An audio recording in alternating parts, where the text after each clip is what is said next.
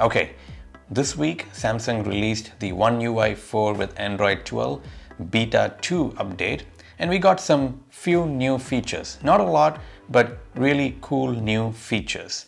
And here is the changelog of the update. Of course, there is the instruction that it is a beta software update, and here's the version. And then here are the two new features: apply color theme and add microphone mode during the video call. And of course, there is a third feature that you don't have control over, but Samsung has enabled the RAM Plus feature, which is a virtual RAM for the S21 series phones as well with this beta update too. So let's go and look at how these color theme and microphone mode and this virtual RAM features work. Okay, so first is the color theme. So the color theme is very similar to the Android 12 Material U. In fact, it's one of the things that Material U enables for Android 12 phones, right? So you can see here my quick panel layout and the brightness indicator. It's all using a different color than the default blue color that Samsung has. And even if I open my calculator app, you can see like it's using a different color than the default color you get in the calculator app. And similarly, if I go to settings, and let's hop on to display, and you will see the same here. It's all using different colors. So this is the color theme, what Samsung is calling.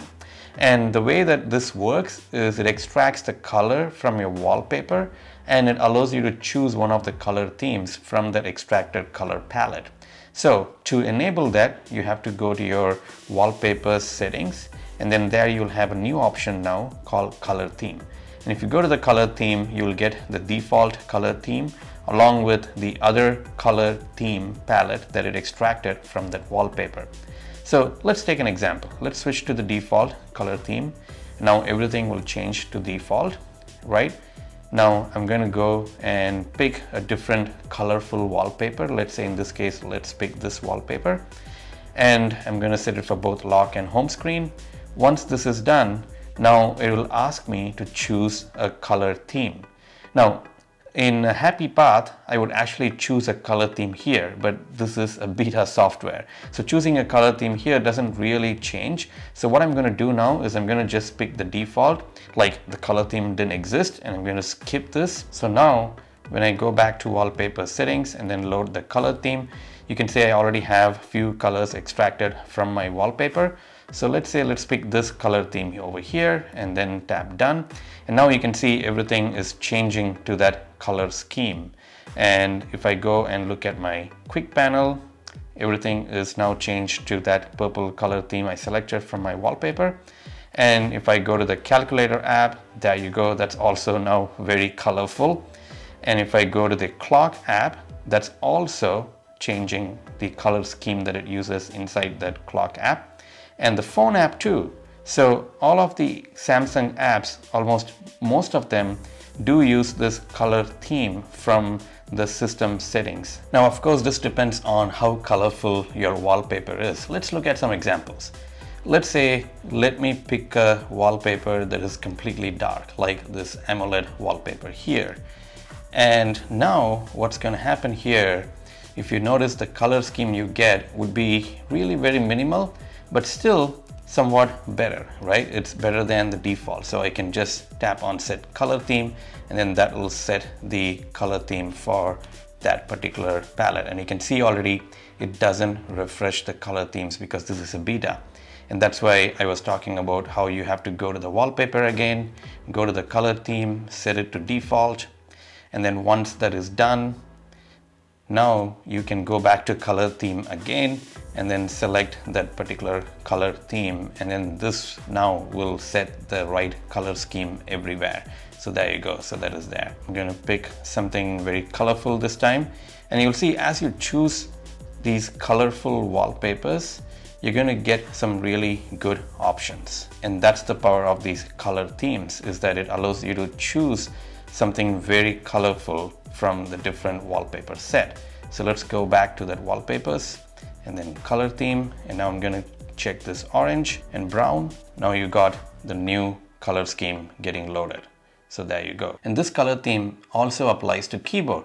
So for example, here is the keyboard theme where you see that orange brownish color theme is applied to the Samsung keyboard. So that's also really good. And yes, the more colorful your wallpapers are, the more colorful themes you're going to get. So that's something I feel like Samsung might improve down the road to give us more color options.